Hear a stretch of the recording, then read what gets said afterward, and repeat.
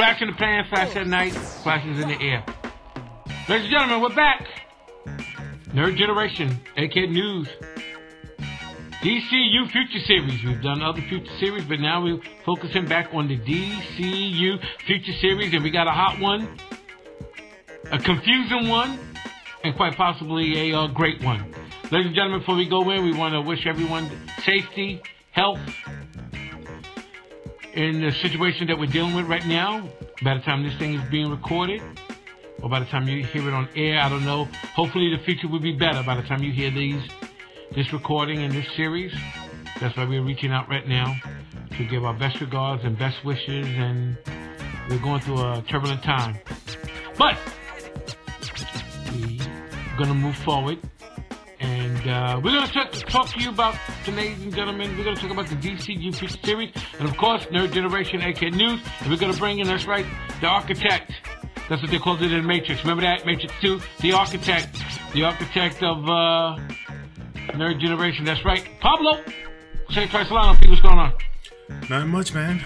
Not much. Just taking it easy and just sort of escaping into the world of the DCU, MCU, and what's going on in that world to keep my mind off of yeah, I mean, like I said, you know, the real world ain't going nowhere. You don't even have to pretend it's not there. It's going to come smashing in your face. But anyway, like Batman, like the bat flew through the window in The Dark Knight Returns. Remember the bat flew through the window? Frank Miller did that. That was great. But anyway, let's talk. Ladies and gentlemen, we're going to talk today, tonight, tomorrow morning, whenever you hear this podcast. See, we're covering all bases. Let's talk real. Henry Cavill, let's do the news flash. Henry Cavill was reported to, quote, he's back. Heard the echo and the echo chamber. Henry Cavill's back. Later, we find out 2-3 days later that guess what? He's really not. He's not. Ladies and gentlemen, I don't know what's going on as far as Henry Cavill and his participation with Warner Brothers and as far as the property of Superman. And P, I think we can agree with that. And as far as the property of Superman. Now, on the other hand, we've already been told what's going to happen with Zack Snyder. Right? Yeah. Justice League. And HBO Max. Right now, ladies and gentlemen, Henry Cavill is that soldier that went home, that went out. He did a tour of duty. He's coming back home. He got to the airport. He dropped his bags. Got his bags. Went to the front of the house. Opened the front door. He see the kids in the neighborhood. The next door neighbor. Hey, Henry, how are you? You know how that happens. Y'all see that in all the movies, especially in the Spielberg movies. They go, hey, how are you? That whole hometown thing. All right. So he walked in that front door. He's got on the flannel coat and the bags. And he dropped the bags down the middle of the room, and he said, hey, I'm back. But unfortunately, right now, from what I'm seeing, P, you help me out if I'm right or wrong, he dropped the bags in the middle of the room, and then looked around and said, this ain't the house I left. This place is a mess. What do they call it when they all sit there and watch the movie online together? What is that? They got a term for that. What is that? Watch party. There it is. Watch party. Watch party. See, I'll put that in there. It's going to pop a look at watch party. Okay, so they did the watch party. So that's where Henry is. Ladies and gentlemen, quite frankly, here's the problem. Here's my situation. Here's my issue. Henry Cavill was, I don't think he was banished, or not like certain people on YouTube are saying that he was banished and he had a bad relationship and he was hard to work with, and why do people like him? I mean, Grace just went in on Henry to make it seem like Grace. Henry had nothing to do with the total at BVS's box office. Stop. Don't do that. Yeah. What is it? Release the Snyder Cut people. They had nothing to do with the people not pushing BVS nor Justice League over $1 billion. Yeah. You guys are trying to now. Tell me if I'm wrong. You guys, please chime in on the comment section. You guys are trying to make it seem like there's somebody prevented the great monolithic. Because P, I'm gonna use your own words to throw right in your face. What did you say? BVS was purely Zack Snyder's movie. There ain't no excuses. Yeah, I mean, I would say, and I'm pretty sure you would agree, that the majority of people didn't like BVS. There are some out there who are on the extreme side saying that this is one of the best movies. And it's like, what are I never heard that about BVS. I've heard that? I've heard that. I've heard that. They say BVS was a great movie. That was a good movie. There's people that say that. I go on the gram, man. I go on Facebook. Never heard that. I didn't hear that. I hear that. Because I go out and read other people's stuff. Probably you haven't heard that because you probably don't bother talking to people who believe that to be. But there are people who believe that BVS was a great movie. I get the angst about Justice League and the switching of the director, blah, blah, blah. I never heard nobody. Wait a minute, I take that back now. I gotta think back. Were people actually saying this is great? That BVS was great. Because the backlash was so overwhelming. So this is the minority of people were saying BVS was great. Yes. Absolutely. Wow. Absolutely. But, I mean, I think even John Campia liked the movie. And I'm like, what are you talking about? I gotta go back. I know he liked Man of Steel. He believes Man of Steel is one of the most underrated and probably the best superhero movie ever made. Oh, that's crazy. Don't get me started. Don't get me started. I don't like to do that. That's what he said. That's what he said. Yeah, I don't like to, but that's crazy. If you watch his video, and I suggest that you do, so that you can understand his reasoning for it, and it sounds good. It sounds good. But the execution, you can't sell it to me after the fact now. Yeah. Oh, this is because when you're watching the movie, ladies and gentlemen, let's air it out. When you're watching the movie, there's nobody sitting next to you explaining the movie to you. Yeah. You're seeing what you see initially. You go back, you rewind it in your head, you kind of take away from what you take away, and you say what you like at the moment. Anybody coming in later and starts explaining it to you, that's something different. I mean, there's always that. How many sides is that so far? Like 3? How many sides we got? 3? Wow. I mean, these people want anarchy. They want to see it on film. But ladies and gentlemen, you know, let's talk turkey. You got the kid across the street just knocking it out. The kid across the street is just a machinery. The Warner Brothers, well, we're not like that. We're not such. It's funny. Warner Brothers was saying they're not hands-on, but then you are hands-on. But then if you're gonna be hands-on. Run the ship. Don't let a director, and I'm not gonna say anybody, don't let, and I'm using his name only because he's so far away from me. Don't let Josh Trank come in and make a Josh Trank BVS movie, but he changes everything. Instead of them having costumes, he put them in raincoats. And then you allow it. Yeah. And then when it gets a rejection from the public, you get a couple of cats that are of a different mind and, oh, you didn't let him show his vision. No, he did show his vision, and the general public rejected it. P, am I wrong? You tell me. So what you're leading towards is that BVS was bad, and you're saying what we didn't see in the Justice League because of what went down, it's going to make it better. His vision was going to make it better. Just like, ladies and gentlemen, David Ayer's intro to Suicide Squad, that don't change that movie. At the end of it, the Enchantress is still there doing that hoo-goo dance, that hula-bloop dance. And Harley Quinn trying to beat her with a bat. That end scene of Suicide Squad was bad. Wow. That ending was, wow. Like, did y'all run through this? Even Will Smith couldn't say that in scene. Harley walked up to her and, you know what? I just want to be just like you or something. I mean, are you serious? Wow. This is. But okay. But showing David Ayer's different intro is going to make that movie better. This is going to, they're going to do it. They're going to do it. Oh, no, they're going to do it. HBO needs the content. We had this discussion.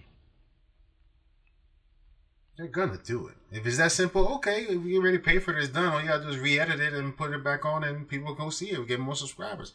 It's still the same thing. It's still gonna be, what's his name? El Diablo and that steel drum, and they still got Killer Croc living in some the black Killer Croc. The black. But David Ayer's missing Joker entrance is going to make that better. That's the sell. That's what I'm curious about. If that footage is there, why not? HBO Max is regurgitating what they left on the cutting room floor and putting it on HBO Max for there it is, subscribers. ladies and gentlemen, because that's all this is. That's all this is. You're putting up stuff that could have been on it back in the day. Well, it's not really back in the day, but that could have been on the Blu-ray. Extra scenes on the Blu-ray. That's all that was. But this is a teachable moment.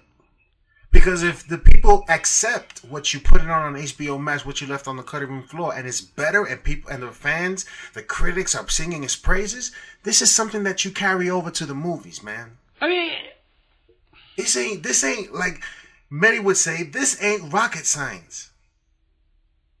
But then it is rocket science. That's why the kid across the street, you can't do nothing over there unless it meets approval. Yes. It's run like unless a business. We scrutinize it and we run it like a business. Like a business. That kid over there, not for nothing as far as being a business.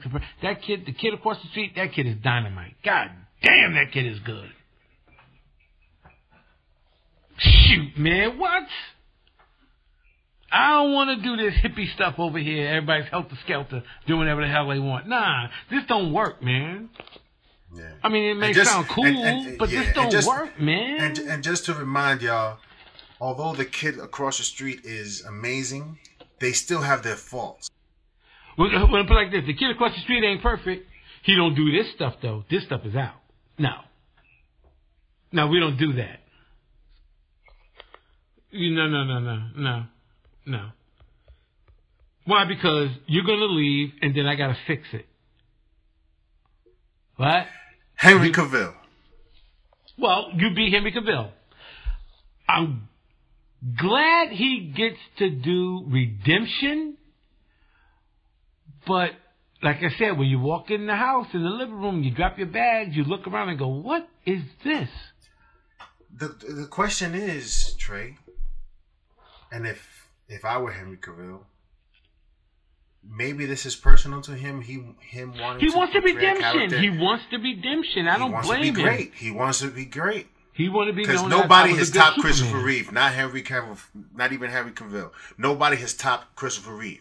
If you want to argue that, go ahead all you want. But Christopher Reeve was the best Superman ever. You want to debate it? Go ahead in the comment section. Go at it. You know what you're gonna hear? Different era. Yeah, no, it was definitely different era. Yeah. I will say this. I think that Zack Snyder's Justice League on HBO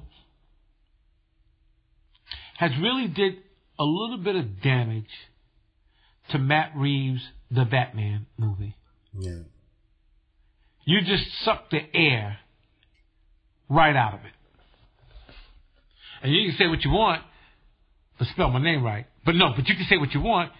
Now all the heads are now talking about bringing back Ben Affleck's solo movie of Batman. The Batman's already in production. I mean, the heads are already asking you to forget the movie that's about to come out and let's get to the Ben Affleck's Batman. And you gotta look at Warner Brothers and go, what is going on? Yeah. If I was in a position like that, how could you not tell people that can control this and be like, listen, this Ben Affleck thing is not happening. If we have to go to Ben Affleck and, hey, could you tell the public, yo, I'm not Batman anymore. That's over with. In order to make this, because you're killing the momentum for you're Batman. killing Matt Reeves, the Batman. You're killing it. You just forget Matt Reeves. You just told Ava DuVernay doing New Gods, I'm going to do it first, and then you can pick it up. Yeah, man. I don't think that film gets done. I'm still New Gods. No. So you mean it doesn't get done? Wow. Not by Ava DuVernay. We've been talking about this for a minute. You got announced to do this for a minute. Am I right? Wow. You just would destroy. I mean, you're killing Matt Reeves, the Batman, and you're slapping Ava DuVernay's New Gods. It's just unbelievable. And all because a minority of the minority, loves Zack stuff. We think it's great. We show them follow that story arc. The general audience, when there were people going to movie theaters, and people rejected it. Let's put it on the table. Especially BVS. His and what's the thing you always say about BVS? No excuses. There was no Joss Whedon. There was no Alfred Hitchcock who came in the middle. No, that was Zack's movie. That was all you, bro. And what did the general audience say? No. How much did Warner Brothers spend? Forget about it. Batman versus Superman should have made $1.5 billion. Are you kidding me? Easy. Batman versus Superman, the first time on film together in a film. Easy. $1.5 billion? Easy. You think that's not possible? The Justice League should have made $2 billion, but they should have put a couple of movies in front of it. But the whole thing, well, I'm not going to do it the way Marvel do it. Then you don't like money. But what did we say earlier? What did we say earlier? Marvel created the Matrix. You can't beat the Matrix now. This is the way things supposed to be done. Yeah. I get that whole rebel crap. I get that. I feel you. But guess what? They're the empire, but they're loved. Mm-hmm. They're not the empire and everybody hates their stuff. Everybody loves their stuff. Yeah. Because the empire over there with Kevin and Lou and Louise, they keep it real. Yeah. Come on. So. Even Robert Downey Jr. is trying to get back home. Come on, man. Come on, man. What we Once doing? he got that reality check. Once he got a reality check, what we doing? Can I come home? Where's Kevin's number at? Say, honey, I made a mistake. Can I come home? We'll see. We're trying to make this work. Yeah. We'll see. But that's a business right there, man. I'm glad Henry Cavill, the kid across the street is amazing. Like I said, Henry Cavill's back. He dropped his bag, and it gets to a point. And listen, I want to see. Listen, I'm rooting for Henry Cavill to fix his Superman. But if it was on a personal level, Henry, I don't even think he should go back. That thing is a mess. Yeah. They got to tell you what the plans are. See, Henry, don't push it where I just want to be down, and then you get there and go, what the heck is going on? But this is the thing. It's like I get it. Like Henry Cavill can come in and ask for some loot. That's great. I don't think it's loot. But I think he wants to right a wrong. You think? But they're negotiating. They're negotiating numbers, man. I'm sorry, but they're negotiating numbers. They got to negotiate that. And based on what I've heard in the past, Henry Cavill was asking for a lot of money. Did he get it with The Witcher? He can get it now with The Witcher. He can get it now. Season 2 already lit. And you know there's going to be a season 3 already lit. So he's like, I'm writing tickets over here. What's up? Yeah. But Henry, I will tell you this. I can understand you making a money grab, especially when you don't know what these guys are doing. You don't even know what the product is over there. These guys, I mean, let's keep it real. Warner Brothers is off the meter. I can't call it. I don't know what they're doing. And unless J.J. Abrams called me and told me plot A, plot B, okay. Don't have it seem like Henry just wants to go back home, but he really don't know what he's going back to. Because that's what I'm sensing. But that's what makes me feel like, it's about the money. Because he just coming in because he just wants to be Superman. But for me as the fan, liking or not liking, loving what I see over at Marvel, not happening over at DC, because that's what I think DC fans want. They'll take anything. They'll take the one-offs. They'll watch it because we're fans of the genre. But at some point, enough becomes enough. It's like, yo, do what they do. You do this in the comics. They're doing it in the movies. It's proven to be that it can be done. Why aren't we doing it? Unbelievable. Wonder what James Gunn and JJ are thinking about the direction of the DC properties over at Warner Brothers, HBO, or whatever platform they want to use it on. What do you think they're thinking? And let's put it out there. We talk about this is DCU Future Series. Titans got to go somewhere. Either Titans now goes to HBO Max, which, you know what, Pete, since they're property grabbing, that's probably what's going to happen. Yeah? Of course. You know, Kevin, and the marketing over at Marvel would be completely different. They would let you know where we're going. What's the design? You know, I got to start trying to entice the audience now. I mean, give me a break. We need that Flashpoint movie to set the film cinematic because straight. That's what fixes it. Flashpoint is the only thing that fixes it. And you can go the other route of saying, we're just going to ignore what we did in the past. You can do that doesn't but matter anymore. Okay, but you got two movies, you got two franchises, three franchises in continuity. Aquaman. They can do it, Train. And just put it on the public to ignore it, or you guys reboot it for us. What? You do the reboot for us. Wow. You gonna do another Superman reboot? Here we go again? Or you just gonna pick it up that Superman exists? Yeah. Wait, what? You want to do a reboot? Of course. Wow. And what about Wonder Woman? Or let Gal finish her thing and get a new Wonder Woman? I mean, you could keep her. I'm pretty sure you can find another one. I'm pretty sure you can find another one. The only one that I would keep is Ray Fisher. Because again, and I hate to go on a tangent, but just let me say this for a moment. And I'll probably repeat it again when we do our Wolverine show. That listen, nobody knew who the hell Hugh Jackman was before Wolverine. Nobody knew who the hell Christopher Reeve was before he did Superman. Yeah, but you know what? You could turn around and say nobody knew who Hemsworth was. I mean, Not really. Nobody knew who he was. Yeah, but you know what? Chris is different because there really wasn't a Thor to reflect on. There wasn't a Thor before him. I mean, Gal Gadot had to deal with Linda Carter. Trey is what I'm saying. He was perfectly casted, and that's what you gotta go out to do. And that's perfect. You saying that's where they gotta take the risk. You gotta try to take a risk and get a great casting. And once again, another thing Zach did, Lex Luthor. We can say what we want, spell your name right, but that was a big one. Lex Luthor, casting Jesse was a horrible mistake. What? That was a guy that went in there and did it. I don't think he was I don't know, man. It's just either way. He was trying to be the Zack Snyder.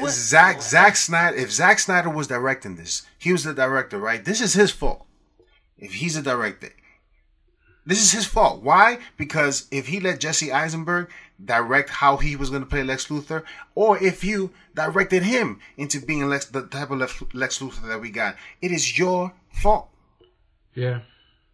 There's no getting around that. He's a great actor. Jesse Eisenberg was acting like he was doing Facebook movies. Yeah. And God forbid you keep Zod around. No, let's take Zod's body and transform into your Doomsday. What? I'm telling you, that's the pitch right there. And then looking at everybody, oh my God. I mean, it's just how many plot lines? I want to hear the pitch. I would love to hear that pitch. Yeah, but you would have rejected it. To be in that room. You would have rejected just like I would have rejected. Say you got like 6 storylines going in this thing. The only thing missing in BVS is the Turning Joker. Zod's body into Doomsday. Just listening to that makes me say no. Yeah, no. Turning Zod's body into Doomsday, that's not going to work. I need Zod in the Phantom Zone for later. Like, why am I killing off characters? You're killing off characters because this man only has a 5-picture arc and then he's gone. He doesn't care after that. Yes. He just wanted to do what he wants to do, and that's it. He's not in here to build a universe. Yeah, he's not. And there's the salesman. He wasn't here to build a universe. We thought he was. Yes, we thought he was. Or shall we say better, WB thought he was. Did they? I mean, did they? I think don't know. So. Of course. The proof is in Suicide Squad. The proof is in Birds of Prey. Okay, yeah, the connection. You connected all of their universes. And those are not great films. No. I'm sorry. Despite the money that it made, Suicide Squad and Aquaman, these aren't great films, yo. In my opinion, and I think most people would agree. And there's other people out there who are very adamant about Aquaman being one of the best movies ever made. Nah, I never. Come on, so I never heard that. What? I ain't never heard that. Okay. Shazam, they loved Shazam. Critically acclaimed Shazam. Shazam was hokey. Shazam was hokey. Come on, man. Come on, man. Was hokey They're dokey. out there. They're out there. I read the comments. I read IG. I see what people say. Damn. They're out there. And it's fine if that's what but you can't make a strong case for it. That's all I'm saying. You can say what you want. You loved it. Hooray for you. But in terms of arguing on the contrary, you can't tell me that this movie was good. You can't debate on it. Wait, which movie are we talking about? We're talking about Aquaman. We're talking about Suicide Squad. We're talking about BVS. We're talking about Man of Steel. I'm not saying Man of Steel was whack. It was one of the better films. But BVS and Justice League, Man of Steel I don't see Zack Snyder as being much better. Man of Steel compared to Suicide Squad, Man of Steel was Othello compared to Suicide Squad. I'm Dave, and David, they want to release your... Okay, David, you're going to show me a scene where the Joker robbed the bank, and that's going to change that Enchantress at the end of that movie? That's supposed to make me feel this is a better movie? Yeah.